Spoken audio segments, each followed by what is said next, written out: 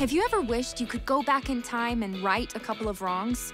BYUtv's animated series, Saving Me, tells the story of tech tycoon Bennett Bramble, who spent most of his life making selfish choices.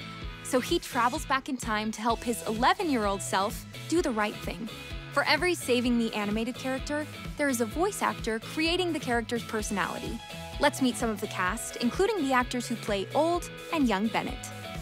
So one of the decisions we made early on in the show was to cast older actors to play children. There's an understanding that comes with adulthood, but that comes with experience. Voice actors are a very specific skill. You know, we auditioned a lot of people to try to find the right voices. Does this voice actually feel like it has emotion and personality to it? And their job is to bring that consistently, episode to episode, without actually having seen the character in movement. But it was up to them to really imbue those characters with life. Here's a to-do to die today at a minute or two to two. Hi, I'm Adam Sanders. My character is Bennett Bramble. Test flight number 87. He's an 11-year-old prodigy, super whiz kid. You ready, Eddie?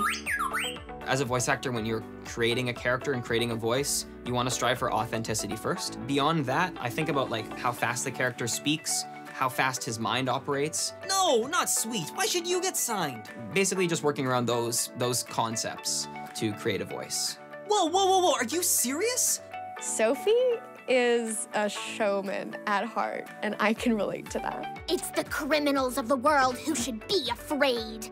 She is loud and unapologetic and very theatrical. That can get on the nerves of her family and get her into lots of sticky situations. Whoa, a real studio. She is just a big, bright ball of light. Good night, Bennett.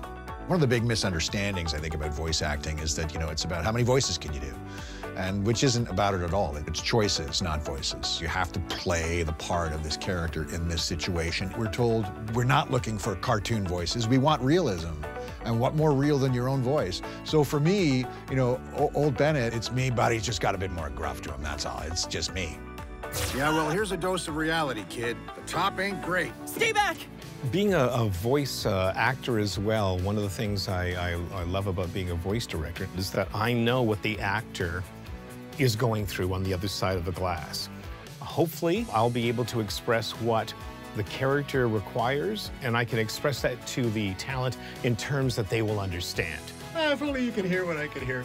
The animation concepts helped a great deal. When I saw Nero's sketch, I knew who that child was. I also know this hairstyle that she has. I'm like, these are plaits, these are up fast. I'm like, okay, so she's all around, she's busy, she's on the move.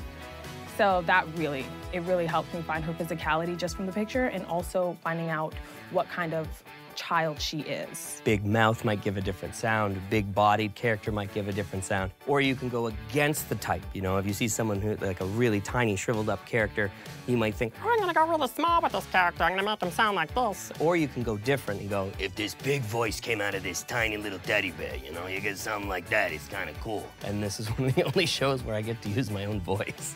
How about just me with a smile? And there you go, that's where it came from. Wait, was that a rhetorical question? We wanted all of our characters to be authentic and to really capture both the innocence of childhood, the regret that we feel at our mistakes, and the sincere desire to get better.